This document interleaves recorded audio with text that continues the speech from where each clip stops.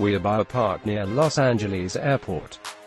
There is a swimming pool with no water behind a fence. The typeface reminds me of a prison.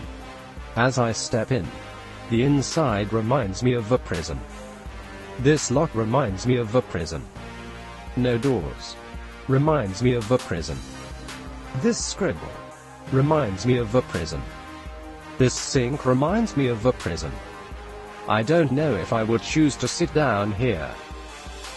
You will have an interesting view when someone stands next to you. Since we are in a park, let's have story time. Can you imagine 3 people in here at the same time? See if you can visualize it in your head.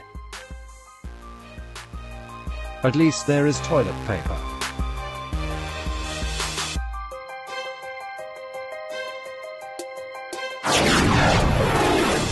Final fact 2. Toilet fact of the day: the people of ancient Rome had a toilet god. His name was Crepitus.